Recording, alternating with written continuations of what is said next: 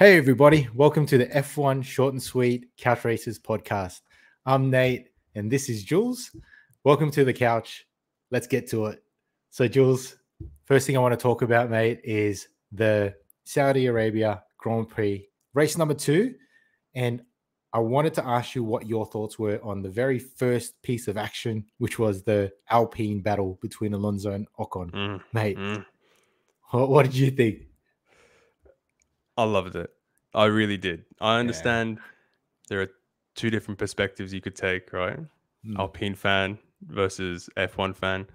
But I mean, we're all fans. But I really enjoyed it. Like the two racing, like it was so close, tight neck and neck, and then they'll back at each other again, and then the next DRSO and they're back at each other again. Like honest, I was watching it, and I was like, I can't believe this is the new car. Like, if this is it, like 2 races in, things are looking pretty good. This is amazing.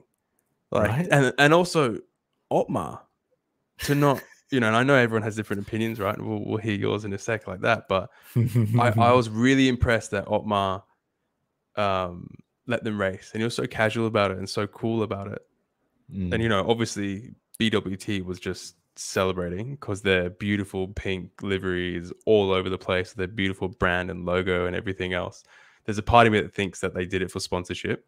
Like, you reckon? I think they put on a show. I really do. I think there was some sort of, well, or maybe David Croft did say that he got the sponsorship? A lot of airtime. Yeah, he goes, Crofty? At least the car's getting. Yeah, they said, they're getting a lot of promo. So yeah, you're probably right, man. Yeah. What do you think? You tell me. Man, I'm on the opposite side of you, bro, because I was getting mad. I was getting mad at Ocon. Angry. Yeah, I was getting. Oh, you get angry? Yeah, I was getting mad. I'm like, dude, you're like what 5 laps into the race, and I know you're meant to, like, you guys are teammates. I know you're supposed to be still competitive, and you still got to try to beat your teammate. That's the whole point. But you got to be smart about it, right? You don't do it on the first 5 laps and then basically wear your tires out. That's what I was thinking anyway, the tires.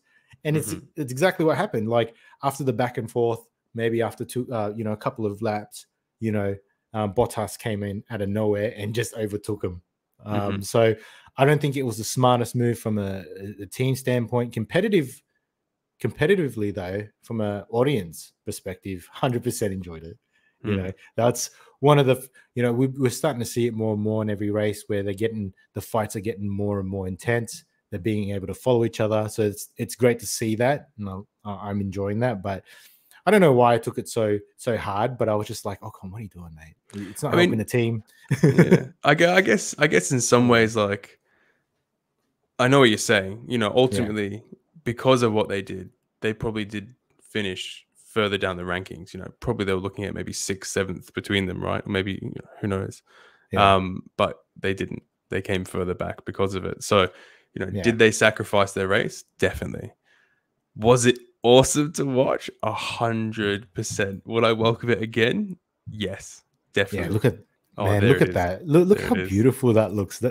I agree, dude. Like, if it was to do with promotion, that sticks out so much. It's fantastic, right? It's a great color.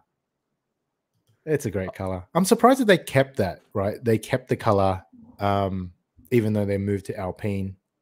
That's it. It's over. That's the last time you're going to see the full pink livery. Oh, is it really? Ever again? Yeah. So this is why. Yeah. This is the way I visualize it, right?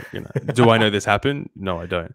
But this is the way I visualize it: is Alpine and everyone, they're celebrating BWT and saying, farewell. Last time they're going to see the pink the livery, and I can genuinely see Alonso and Ocon be like, let's do something fun, because I think they get along. And also, who better to sharpen your racing caliber against than one of the best in the world, Fernando Alonso? So I think, like, I'm going to give Otmar the credit that hopefully maybe he needs or deserves, right?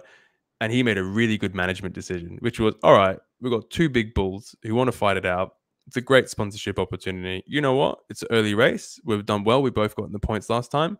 I trust these guys. I'm going to show them the trust, and let's see what happens. And did they deliver? Right?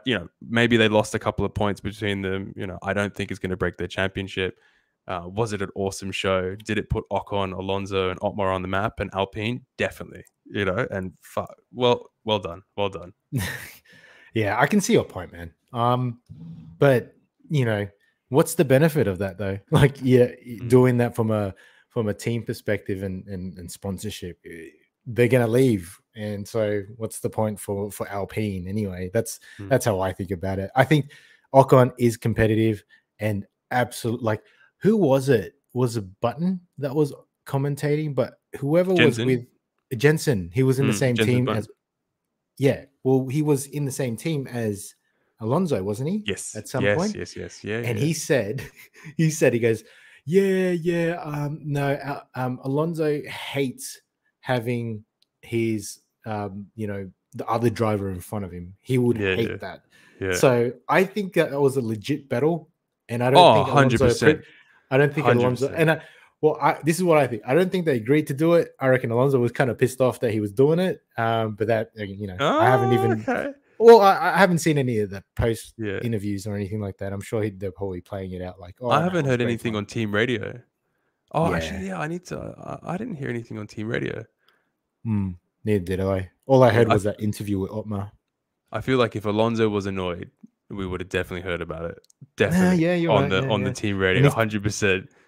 He's pretty vocal too, eh? Like he will say, But I really think Alonso and Ocon have like real good mutual respect for each other. I think out of all the F1 couples that you'd put together, that you'd say would be a good couple, right? You got Ricciardo and Lando. Everyone was like, oh, they're going to be amazing.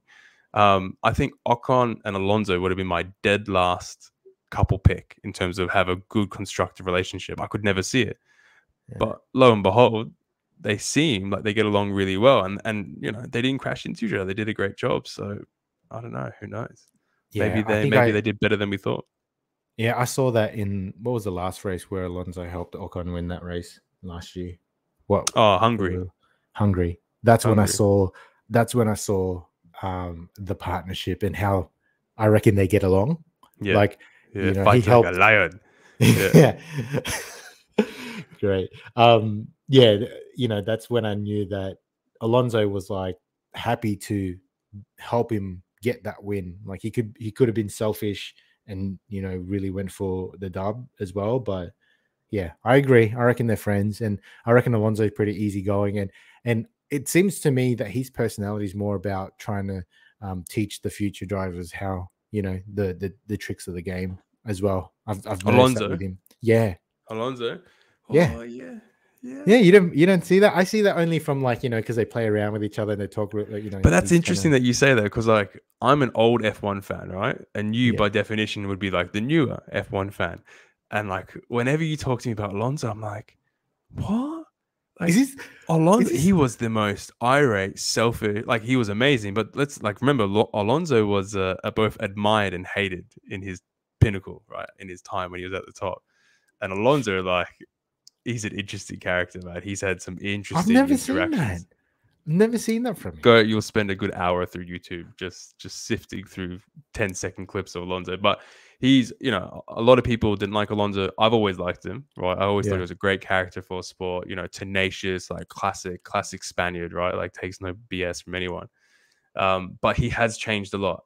Yeah, like, right. I was just going to say he's not a very different person. Yeah. He's not the same since his comeback. He's not like that. Yeah. And that's how I know him, is when he's come back. Exactly. I didn't know him before that. Exactly. And this reminds me of Vettel. Remember how upset you were at me when I said that I don't like Vettel? Don't know. But again, Vettel was the same. Yeah. Now I like him. So he's great. But great battle. All round, great battle. Yeah. And I think it was awesome to watch. That's it for me, bro.